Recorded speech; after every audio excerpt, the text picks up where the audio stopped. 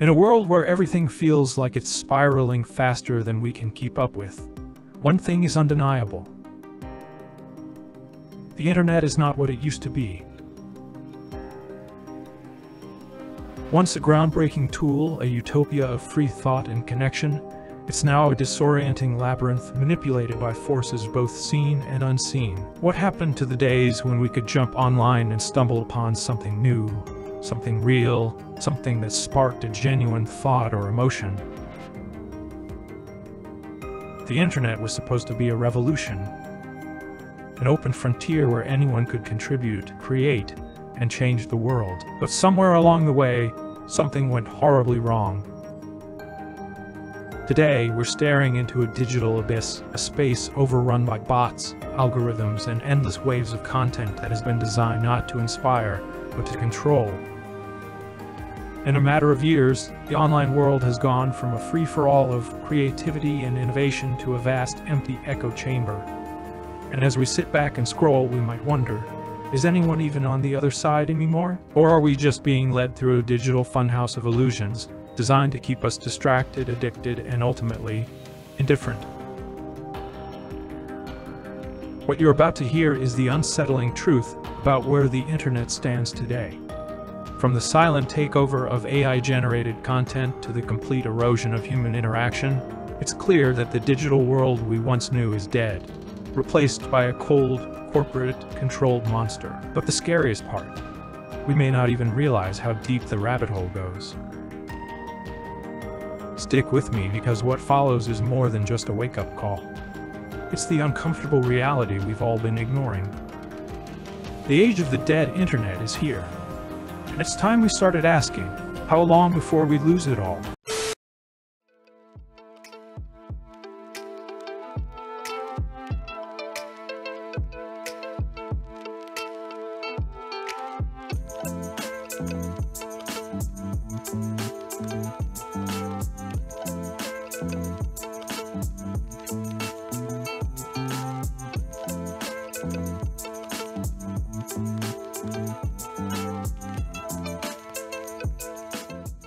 I've just shown you 6 clips, and 2 of them were created entirely by AI.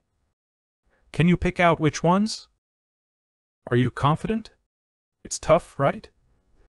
The colors, the lighting, the textures, they all look so real it's almost impossible to tell what's artificial from what's real. Right now someone might say, sure, just count the fingers. Still struggles with details like that. But think about it. Fast forward a few years, this technology is improving constantly, and it's becoming more advanced every day. Imagine it reaching a point where it's self-improving through the interactions by you and me.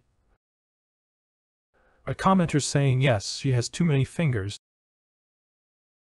to such an extent that there's no visible difference between a real person. It's happening now, and this is why what you see may not be what you really think you see.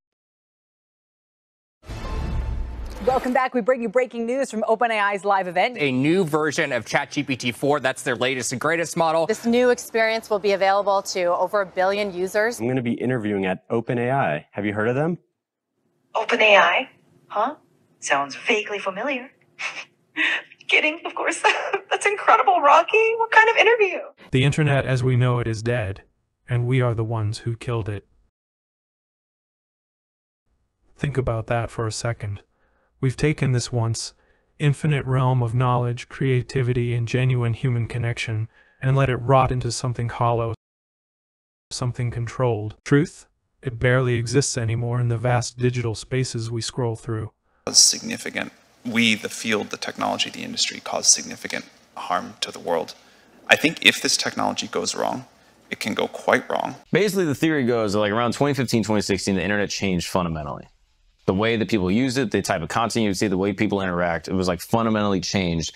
And the theory basically, and the theory is like generally true, it just matters what percentage of it is true, and I'll explain.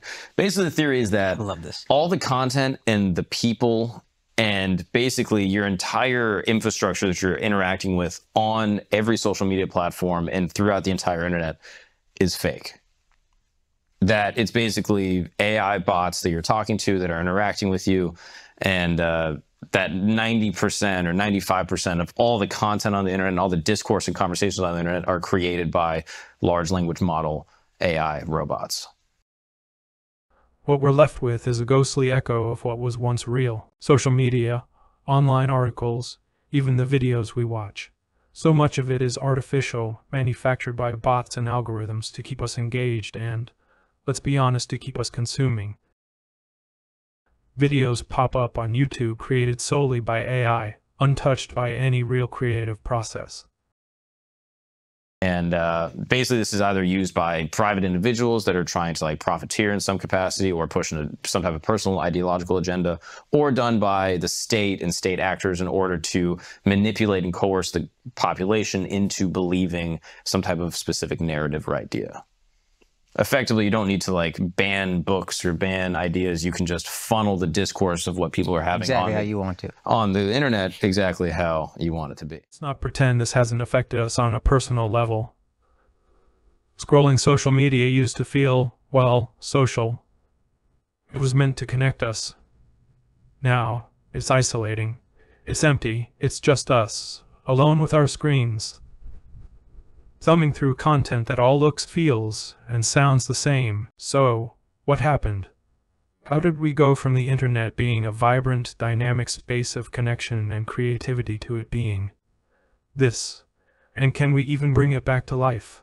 Now, the other thing that I find very interesting is it possible that these companies or private actors that are basically utilizing like the open, software features of these platforms are basically utilizing it in such a way to influence the opinions and ideas of influential thought leaders within the United States and around the world? That's the most interesting thing to me. Sorry, can you say so that? Like basically you're a guy that has tons of influence. You happen to be on Twitter, you happen to be on Instagram, you happen to be on Facebook, you're on TikTok. Scrolling. You're scrolling. We know just from having conversations with different platforms that they can increase. We know that they can decrease, but we also know that they can increase the visibility of certain content. Now, they don't have to have a handler for you from the CIA who tells you the opinions that you should have and make sure that you disseminate that information on all your socials and your podcasts, whatever. They could do something that is way more manipulative. They could just show you videos. You're talking about the tech CEOs and stuff, right? I'm talking about Akash Singh. Okay. I'm talking about Andrew Schultz. I'm talking about anybody. We could look on our algorithm, and our algorithm could be curated by not just the tech CEO, but if the tech CEO, we already know that like Zuckerberg is working in cahoots with the government. So what if the government was like, listen, we need to get Akash and Andrew to be like really on board with Israel, or we need to get Akash and Andrew to like really be on board with Hamas. I want you to show them 5x more content showing these different POVs on the subject, and they will naturally, just through osmosis, start to be more empathetic to one of those sides. Now, we know for a fact that you can do that. You can curate what somebody sees. We know that for a fact because you can do that with ads. You can literally just pay for ads. So that's what the most basic version of it is. That's actually their monetization strategy. So what is the highest version? So imagine if presidents, imagine if big CEOs, imagine if people, thought leaders, these like big Twitter celebrities, imagine if they're all being, infiltrated with information, but now it's not some handler going, this is what you got to do or else. Now they think that they're curating these ideas.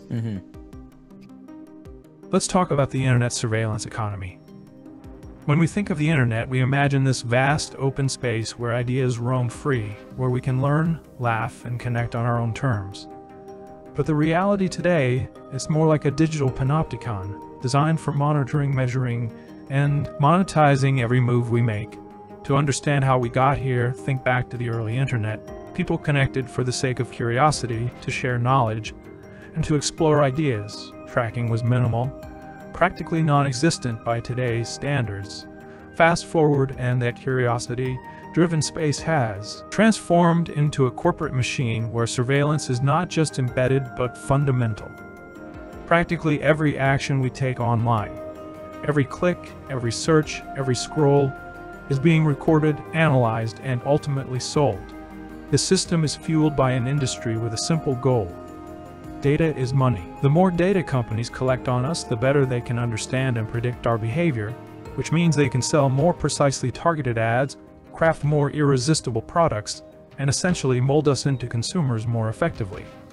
But the question is, at what cost? The thing that brought this up to me that I thought was fascinating is Destiny, the streamer, did a video where basically on stream he was talking about like getting targeted attacks from a bunch of different accounts, calling him names, saying that he's an idiot, da-da-da. That's my bad. They were, he starts going to the channels and seeing like, who is this person? He was shocked that people don't like him. The arrogance. That's what I'm saying. He was just curious. This must be an internet conspiracy. Ain't that convenient? There are guys out there that don't like an extremely opinionated person who knows nothing about the Israel-Gaza conflict and lets people fuck his girlfriend. I cannot believe this. How could this be? Are you AI? I think you might be AI. I might be AI. He needs to bring There's back no the point cool where he blue like hair, though. reflected and he was hair. like, well, I'm really opinionated on things that are incredibly divisive and maybe the other side might dislike me. There was no point in that. Maybe. I think it was that he was just getting comments immediately after posting anything and being like, who are just these people following me around the internet, just shitting on me every chance they get? Yes. What is happening? Yes. So when he clicks on the profiles and the profiles are like, America is best, #1 country first. And it's like these weird accounts that have weird posting history and it's just all kind of strange. And he starts looking at like the profile pictures and the profile pictures is like a guy that looks like a regular fucking dude that you would see at Walmart.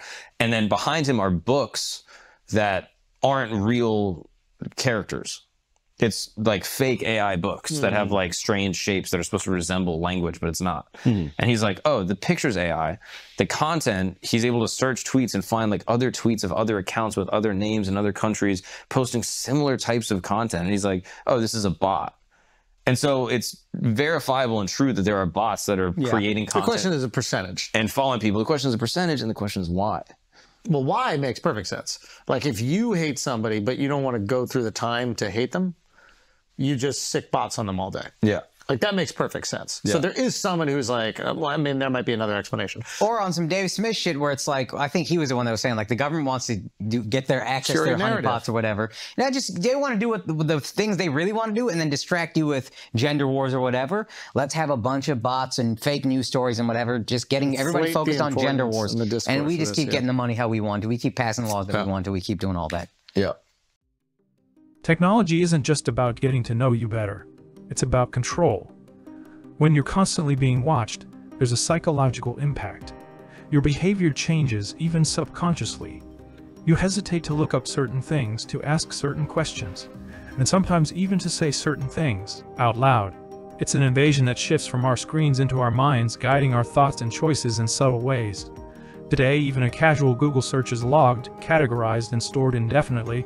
And it's not just one search, it's an accumulation of your searches, patterns, habits, preferences, building up a profile of you that's eerily precise. Companies call this personalization, but really, it's profiling. They know your routines, your interests, maybe even your fears. They know when you're likely to browse, what will capture your attention, and how long you'll linger. It's as though the internet no longer observes us as individuals, but rather as predictable patterns of behavior, just data points to be mined. The scary part is that this isn't a conspiracy theory, it's a widely accepted business model. Social media giants, search engines, streaming platforms, all of them run on the same principle. They provide a service for free, and we pay with our data. And that data is valuable beyond imagination. Why else would companies invest millions in data collection and storage technologies? We're talking about a global industry that's grown into one of the most profitable sectors on the planet, all thanks to our browsing habits. We become so accustomed to this that we hardly question it anymore. The idea of paying for privacy feels foreign, almost impractical, because privacy on the internet is no longer the default setting. The early days, our online lives were more anonymous, more of a blank slate. Now we're practically expected to share our personal information for access to basic conveniences. Our virtual footprints are not just for us anymore. They're a product to be traded, inspected, and optimized by others. Consider what this means for society at large. When our internet experience is shaped by data-driven tracking, we're less likely to encounter things outside our established interests. We're nudged, funneled, kept on a curated path where our curiosity is gently, yet firmly controlled. We see the news they think we want, the products they know we'll buy, the opinions they believe we'll agree with. It's not just surveillance, it's digital narrowing, a way of turning the internet from a window into a mirror, reflecting back only the version of the world that keeps us clicking and consuming. And the truly chilling part, we've normalized it. We become part of a massive social experiment where the boundaries of privacy and autonomy are continually pushed back, inch by terms and conditions so long no one reads them, and by tracking agreements so buried in fine print we don't notice them. So what do? Do we opt out of the system entirely? Maybe, but realistically that's not possible for most people. What we can do is start by being aware, by understanding the trade-offs and recognizing what we're giving up every time we agree to a privacy policy without thinking. So that's why you want to shut down a TikTok that you can't control. Yeah. And you don't want to shut down a Facebook and Instagram, anything on Meta, and even maybe Twitter. You don't want to shut down the ones that, are in cahoots with the government, because social media is not the enemy of the government like we thought it was. This is free speech. We can actually come together. We can organize. We can start protests. We can do this stuff. No. Social enemy might be a tool, by this theory, a tool of the government to get you to believe whatever it is you want to believe. Or no, they want you to believe. And it can go even beyond content. So let's say you just say a tweet that is controversial. You just now have 5 other tweets below being like, oh, dude, no, you really missed it on this. That's actually not true, And you're like, oh man, I guess all my followers are saying I'm out of line on this. Maybe I should readjust my opinion. And all of those bots, all of those accounts are bots paid for by one individual. To make you feel like you should or shouldn't have that opinion. You said that this is a time for soul searching in social media businesses, and you were part of building the largest one. I feel tremendous guilt. It is eroding the core foundations of how people behave by and between each other. An anomaly on Capitol Hill. Private tech CEOs asking for more government regulation. It's usually the other way around. Remember earlier when I asked if you could pick out which 2 of those 6 clips were created entirely by artificial intelligence? Were you able to find the 2? Here's the twist. Every single clip was generated by AI? Some of you might have spotted it, but for many, myself included, it's almost impossible to tell what's real anymore. And it gets even more interesting. How much of this video you're watching now do you think was crafted? I'd estimate about 40 of it came together with AI assistance, saving me a huge amount of time. An example of AI's usefulness, sure. But the ideas here, the message, they're all mine. This technology is advancing fast, and it's eerie to consider how much of our media landscape is shaped by it, quietly influencing our thinking, maybe even in ways we don't notice. Imagine the power to subtly sway your mood, shift your beliefs, or even alter life choices. That's where AI's potential impact really hits home. My message for everyone tuning in: this is the reality we live in today.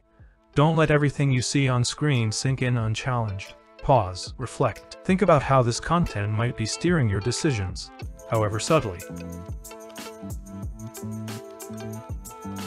Elon Musk once said, "Trust no one, not even no one." That's kind of my approach to online content. We're navigating an internet filled with real people like you and me, but also robots and influencers with hidden agendas. As AI races towards the goal of true sentience, we have to ask, are we headed for a dystopia or a new kind of enlightenment? The next time we go online, we should ask ourselves, are we free to search, explore, and create without the weight of silent surveillance watching our every move? Or are we merely players in a system designed not for freedom but for profit?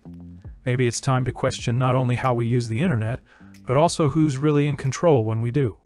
Think about where we're going to be in 10 years and just how easy it will be to generate content at scale, and what sort of systems we'll build to navigate those pieces of content. I just think it's going to be a completely different internet. So I do think that the internet that we probably grew up with, like the original version of the web, the human version of the web, is dead.